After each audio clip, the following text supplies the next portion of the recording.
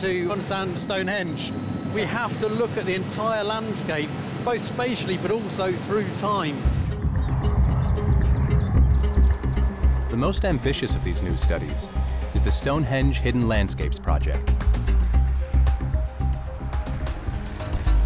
Using state-of-the-art survey equipment, the team are mapping every structure, both visible and invisible, across 4 square miles of the sacred site. In a field just over 1.5 miles to the northeast of the stone circle, the Hidden Landscapes Project detects the shadowy outline of a structure.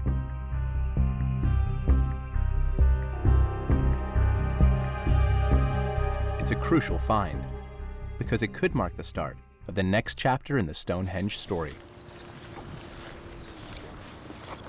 Well, we try now to set out points of the monument that we actually detected in our magnetic data. Okay, that's that one. Intrigued by what they've discovered, Professor Wolfgang Neubauer and Eamon Baldwin stake out the find. So that's the east side of the facade. Yeah, let's see.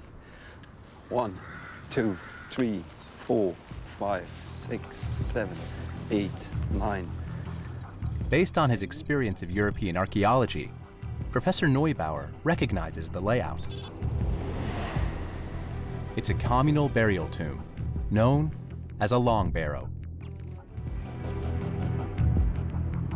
These are really huge buildings, and that we actually get this in this landscape is just amazing.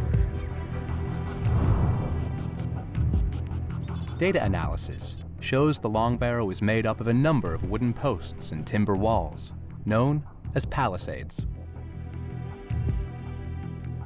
Far larger than anything built previously, these mass graves represent a revolution in the way of life in the Stonehenge area. Before 7000 BC, people in Europe survived on what they could hunt or forage. But then, the Neolithic, the new Stone Age, begins. The invention of farming allows a more settled lifestyle. And communities start to bury their dead in mass graves.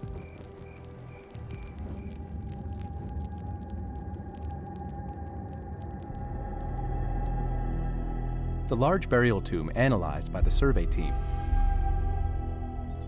marks the period when Neolithic life arrives in the Stonehenge landscape, around 3800 BC.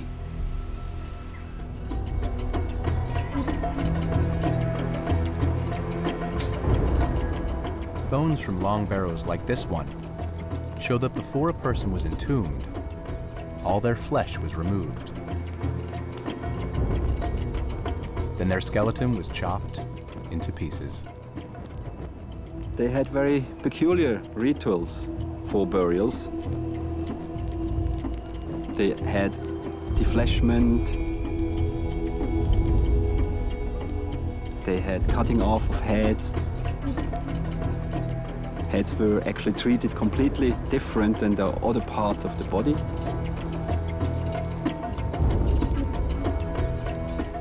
There was preparing of the bones to be put into this large tomb, which was a tomb for the whole community. The remains of up to 50 people, men, women, and children, are laid to rest in these mass graves before the tombs are finally sealed. In the end, the whole building was covered with a huge amount of earth dug out from big pits to build this long barrow as a house for the dead people.